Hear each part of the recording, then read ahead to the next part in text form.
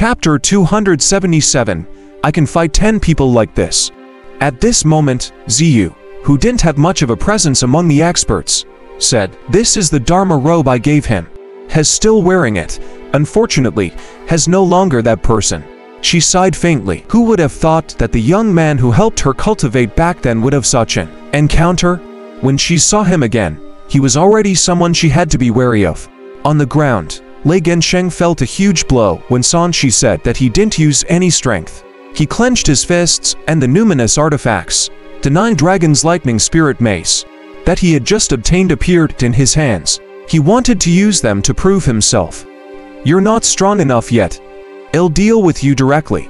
Sanshi realized that the top-grade Golden Divine Body was indeed too powerful. This fellow would not be able to kill him in a short period of time. There was no need to waste time. Golden light erupted as Sanshi took a step forward, bringing with him a powerful wave of energy. Swoosh! Teleported in front of Lei Gensheng. When he struck out with his palm, there was a terrifying sonic boom. His palm energy turned into a fire dragon, and his power was domineering and condensed. Lei Gensheng was still unconvinced. He clenched his other hand into a fist and punched out. Dense lightning bolts shone in all directions, equally fierce and domineering. Bang! The moment the space distorted, Lei Gensheng's body trembled as if he had been hit by a volcanic eruption. He could not control himself and flew backward. His eyes widened and he roared, "Stop!" Lei Gensheng tapped his feet hard, and a large amount of silver lightning erupted behind him. He controlled his strength to retreat. Sanshi would not give him the chance to adjust. He stomped on the ground again, and as the ground shattered, he suddenly shot over. It was still the dragon's subduing palm. Lei Gensheng had no choice but to raise the 9 Dragons Lightning Spirit Mace and inject his nomological power into it. Roar! A huge silver lightning dragon rushed out of the hammer.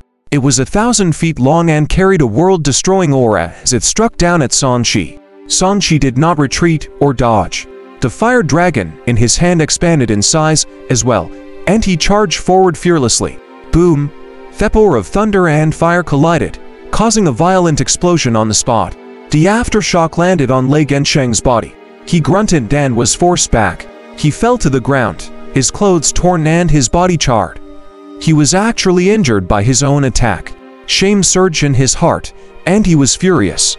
However, he could not afford to be distracted, as a huge flaming foot suddenly shot down from the sky, like a comet. He hurriedly rolled to dodge. Boom! Sanshi left a footprint dozens of feet deep on the ground. "Your movements are quite agile." Sanshi evaluated and used divine teleportation footwork. Nomological power erupted behind him, and his speed increased as he launched a lightning attack. Boom! Boom! Boom! He was like a human bomb that would explode wherever he touched. A large amount of supreme Yan True Fire spread out and sealed a figure with blink. After Lei Gensheng retreated once, he was completely at a disadvantage. He retreated again and again, dodging and dodging again and again. A dignified lightning element cultivator should have been on the attacking side, but he was beaten up by Sanshi so much that he could only defend. There was a saying that one would lose if one defended for too long. In less than 10 moves, there was an explosion and the 9 Dragons Lightning Spirit Mace in his hand was sent flying. He was punched in the chest and smashed into the ground while vomiting blood. If not for the fact that his armor was a high-grade Dharma treasure that blocked most of the destructive power, this punch would have broken all his bones. Sanshi landed at the side. The flames on his body danced and his sword or raged. He was no longer interested in continuing to attack. Lei Gensheng, you've lost. Go to the side. He didn't like to kill people who hadn't killed him before. He couldn't be bothered to waste his energy. I've lost. Lei Gensheng was in a daze. He thought that after 100 years of bitter cultivation and tempering his body in the Thunder Spirit Pool day and night, he would be able to shock the world this time. In the end, he met a pervert like the blood-robed old ghost who had completely defeated him. Sanshi pursed his lips. After his golden divine body reached the top grade, his combat strength had increased by a huge margin. It was incomparable to before. At this moment, the blood in his entire body was boiling. He felt full of strength and even had a bold thought. He could fight 10 people like Lei Gensheng at once. The crowd that had given way to the arena was silent. They did not see the blood-robed old ghost suppressing Jin Wuxia and Li Ba. Now that Lei Gensheng was defeated, it meant that not only did the blood-robed old ghost have a deep foundation, but its combat strength was also very powerful. The Lord of the Thunder Kingdom's face was dark. He snorted and said, "Gensheng, you didn't lose for nothing. I haven't even cultivated a Great Mastery Divine Body yet. Has not your peer at all?" The Great Mastery Divine Body was a standard for the soul transformation realm. If one wanted to cultivate it in advance, they basically had to rely on external forces. Otherwise, it was impossible. "I understand, Grandpa." Lei Gensheng wiped the blood from the corner of his mouth and stared at Song Shi. "You used other methods to improve yourself. It was an unfair victory. Sooner or later, I will surpass you." Song Shi laughed when he heard that. "Are you saying that you didn't rely on external objects to cultivate and relied on your own hard work only?" "It's different." Lei Gensheng shook his head and regained his confidence. "Just you wait. When your external power loses its effect and you stop advancing, I will quickly catch up." With that, he turned into a bolt of lightning and left. The Thunder Emperor makes sense.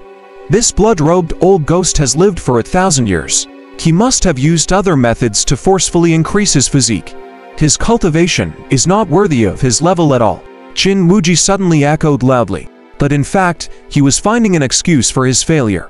"You're just relying on external objects, yet you actually dare to be so arrogant. You'll suffer retribution in the end."